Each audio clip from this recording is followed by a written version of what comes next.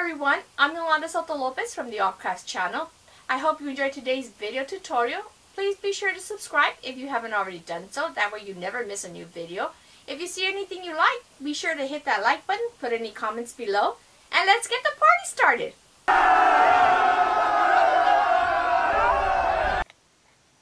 Hello everyone, today I wanted to do a video to give you some information on how to read yarn labels and what the information on the yarn labels means.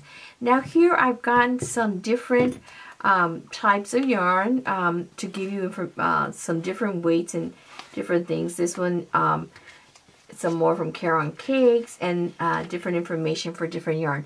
Now I hope this information will help you in selecting your yarn when you're going to be working on projects, because depending on the information that is on the label, it might help determine if that's a good fit for you or if you're going to want to use that yarn. It's important to know because after you put in so much work and money, you know, your time, we want to make sure you know how to take care of the item so it doesn't get ruined when you wash it, or you know how to take care of that. Now, one of the first things, I'm going to try to just go like in the order, which is, this one's a little bit different, but here usually, and you could see it on our other yarns here. I'm going to get a little bit closer. I have some yarns, some hooks and needles here, and I'm going to show you what, why I have those there. Now here, when you see your yarn label, this one, of course, is Simply Caron, from Simply Soft from Caron, and it's an acrylic yarn. So here it will tell you this is 100% acrylic, and it actually tells you they're medium, you know, this weight. Now this one is kind of nice because it tells you right away machine washable and dryable. So a lot of times they don't say that, and you just have to rely on the symbols to know what's going to happen there. So here, this one is kind of nice because it gives you the information that it is washable and dryable. And these are one of the things I like about the Yarnspiration yarns, because they will actually, like this one, the Caron Cakes, it will tell you hand wash, lay flat, that whole information that is here. But a lot of times people don't know the symbols, so that's what's kind of neat about that yarn. So a lot of them won't say that, but that's kind of neat. You can also read on that. So now if you know that you don't like to hand wash things, or you just don't have the time because life is so busy with kids, with family, work, everything. So maybe you're going to be then inclined to choose yarns that are machine washable and dryable. You don't want to hand wash or do other things for it. So these are one of the information that you would want to know. So this would be a good yarn if you're looking for a medium weight yarn. Then you know that, hey, I can wash this, I can dry it, you know how to take care of it.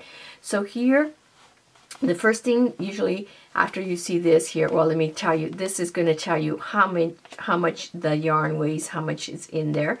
And it's also going to give it to you in the grams. So if this is 6 ounces, 170 grams. It'll tell you the approximate yardage. Usually it's a little bit more. And then it also gives it to you in meters. So it would be 315 yards and 288 meters. And so this yarn is interesting because there is no dye lot. Now dye lot means that they're using the same lot all the time, the same yarn. So that you can choose, like if you got this color and you go 2 weeks later, a few days later, it's still going to match. It's still going to be the same color. When yarn companies dye their yarns, they do it in batches, so they call them lots. A lot of times, just from one batch to another, from one lot to another, there could be a difference, slight difference in the dye, the lot, and so sometimes you'll get a little variation in the color.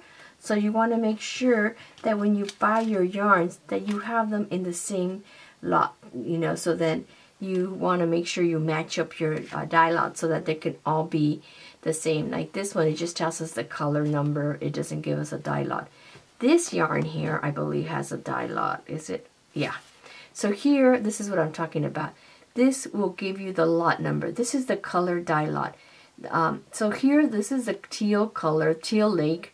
And that's the color. So if you bought, like, say, if you need more than one ball, which most projects do, since this is a small 3.5 ounce package here.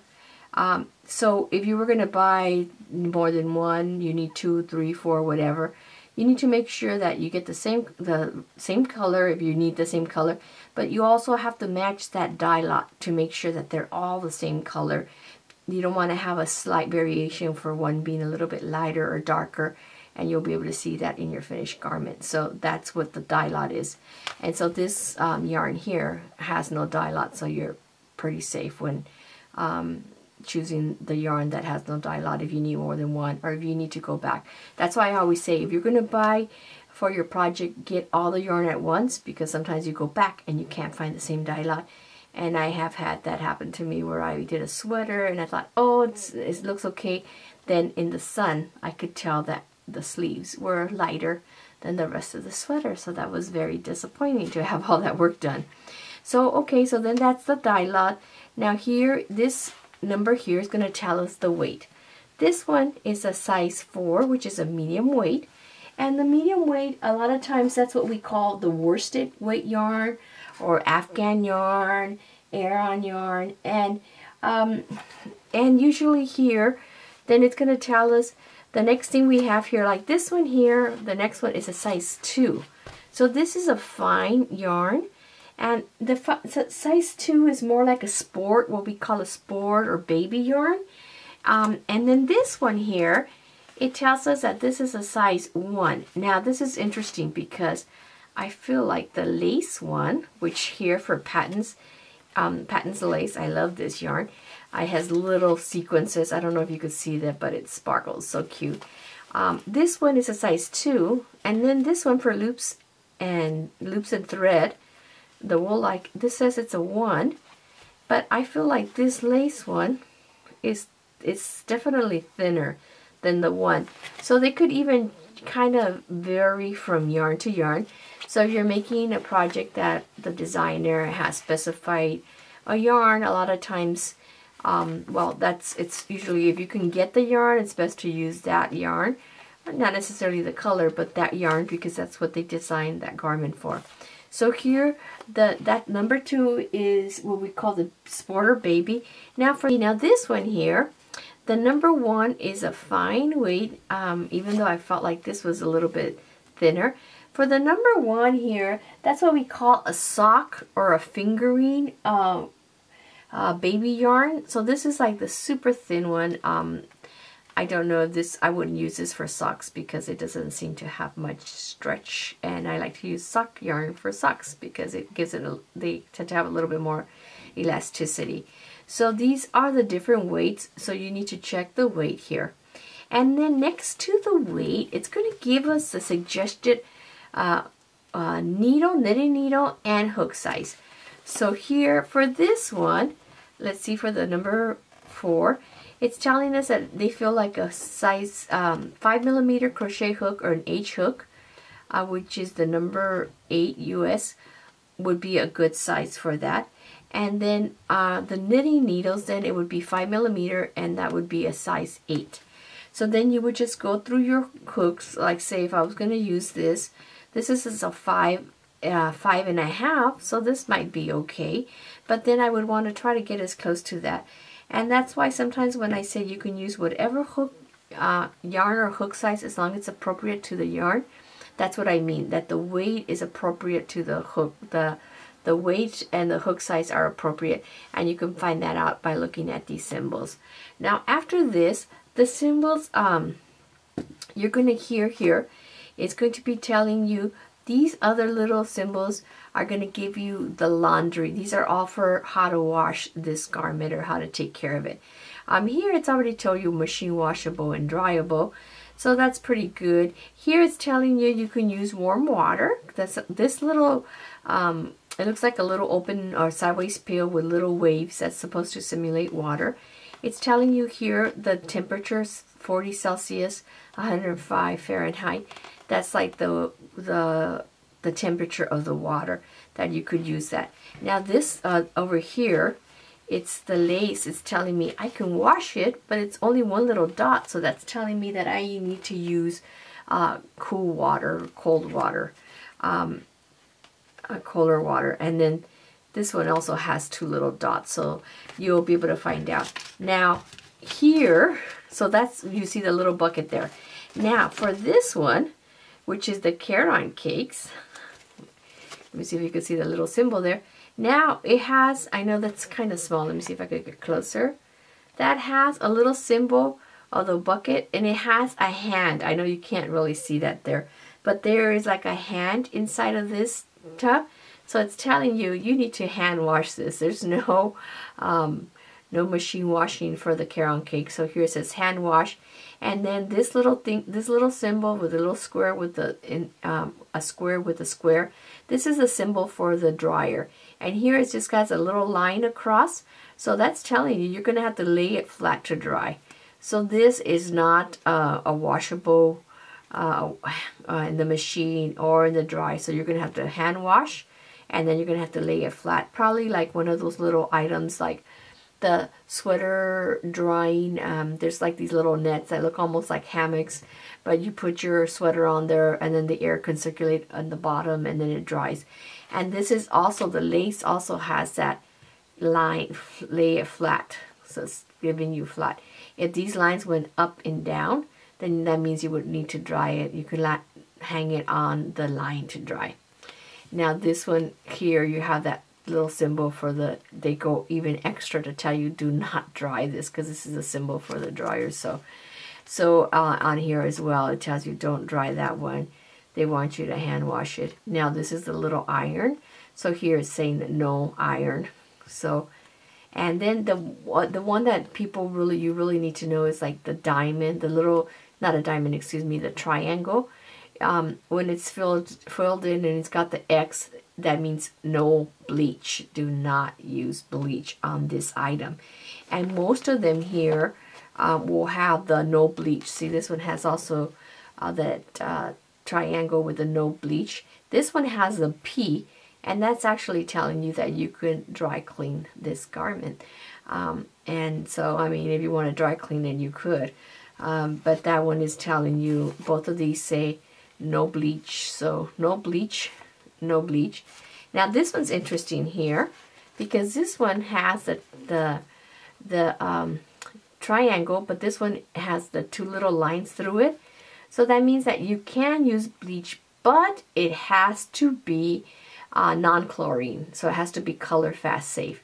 If it's just empty, a blank triangle with no lines or anything, that means that you can use bleach on it.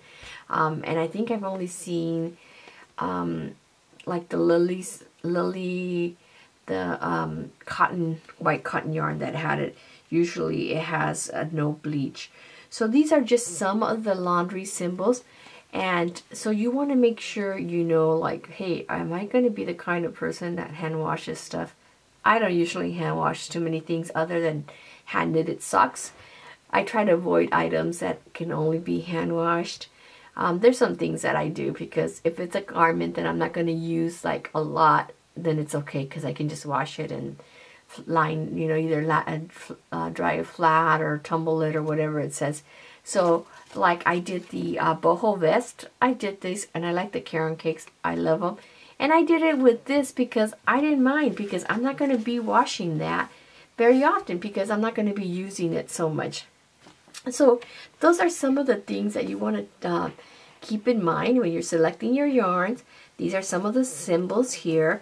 So you keep that in mind. When you buy your yarn, try to buy enough for your whole project. And then that way you don't have to worry about running out. If there's a dye lot, you want to make sure you match them all before you buy everything. And then here, just make sure you match the hook sizes for your yarn, whichever one you're using. And so if you have a yarn that is a size 0, I don't see it that often other than on crochet thread. But the size 0 is actually what you call a fingering yarn.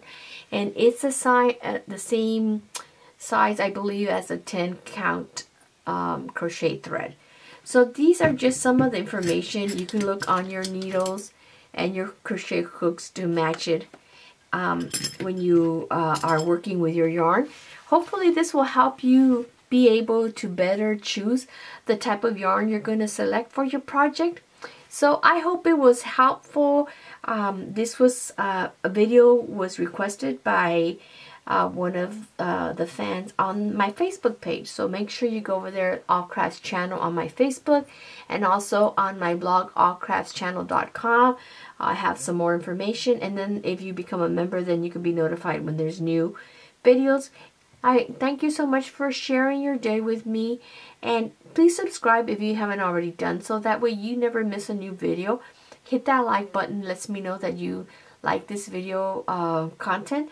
And remember always that God loves you.